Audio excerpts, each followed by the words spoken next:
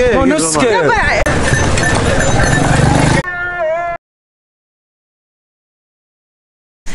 and welcome to this vlog. We are currently at the Oslo International Airport. We are about to leave for our trip to Marrakesh, Morocco.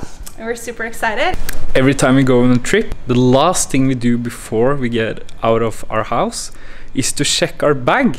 That is to make sure that our little ginger cat called Chaos has not snuck into our luggage while we were sleeping, because almost every time we travel somewhere, our cat wants to come with us. Ready to check in at the airport and suddenly our cat jumping out of our luggage, that will be catastrophic.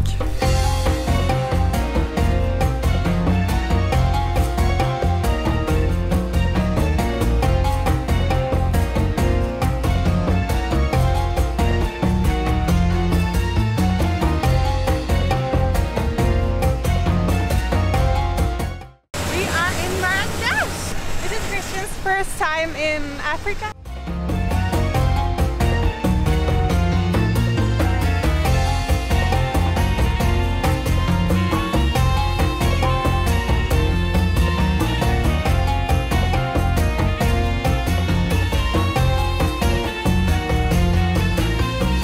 Hello! Hello, you're welcome. Thanks! Thank you!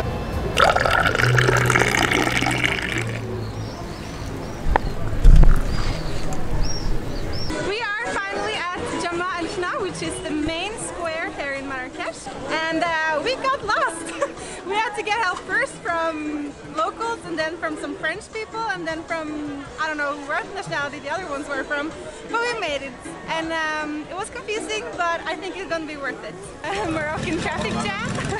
As you can see, there are cars and motorbikes and people all over trying to get around. So we just got our juices, and we were totally stiffed on the price. Behind me here there are some snakes, and we are told that if you go close they might throw them at you, but we don't want that to happen. We just come from a really stressed situation.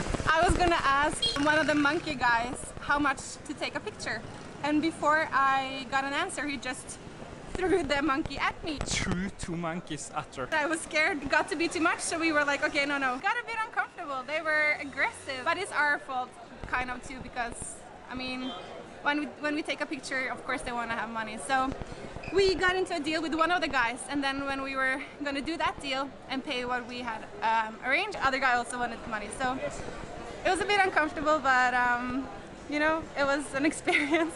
First day, first impression. Okay, first day. What has been the best thing so far? Honestly, this morning was quite beautiful. The breakfast on top of the terrace, and the awesome pictures he took. But it's kind of fun to watch the city life here. It's quite different from what we're used to. So we were told we have to walk on the right side of the street, otherwise we could be run over. So now we're at the souks, and we just had a really great experience actually. I wanted to take some photos by the lamp shop, and I was kind of nervous because I didn't know if they would want to have money afterwards. And we met this really nice guy, Mohammed, and he told us how we can take pictures. He even turned on some of the lights to make the pictures better, gave us instructions, and then when we were done, he asked for no money, and he also gave us a free gift, and he was super nice. So yeah, it's a great experience. So now we're at the Jardin Majorel, which is a botanical garden here in Marrakesh, and there are a lot of vegetation here. Waiting for our driver. Kristian's being especially annoying.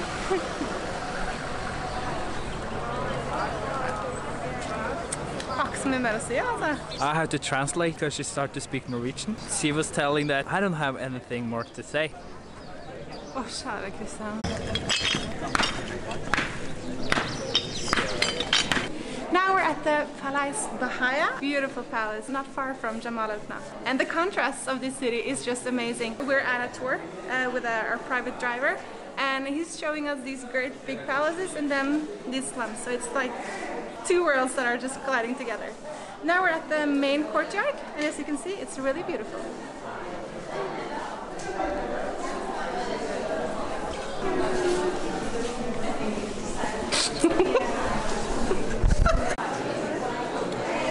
Culture.